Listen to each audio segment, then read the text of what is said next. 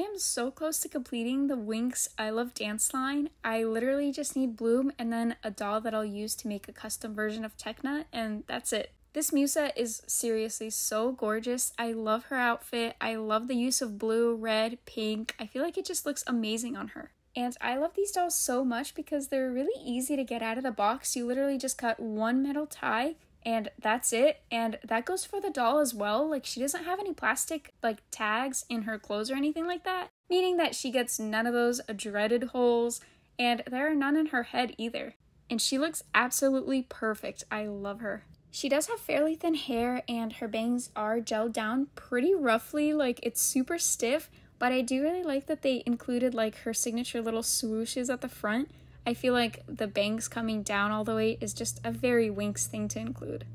The length of her hair is in a ponytail and there is like a little hair tie holding it together, and it is super thin but still super cute. Part of me wonders what the retail price for these dolls was because they are so detailed and yet they don't seem like they were that expensive.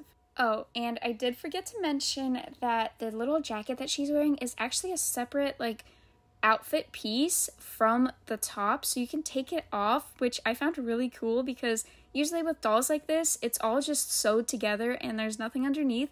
So this is a really cool addition, and her pants are also a separate layer from the leggings, which means technically it's like 3 outfits in one depending on how you mix and match it. There's 2 stripes going down her shorts and a singular stripe going down her leggings, and I feel like they just add such a sporty touch. Sadly, her shoes are the same ones that the other dolls in the line have, and I've noticed that this is a pretty common thing for Witty dolls. They all seem to have like pretty uncreative shoe designs, and in a lot of lines, they actually just reuse the same shoe mold for everybody. Here's a quick look at her dancing platform.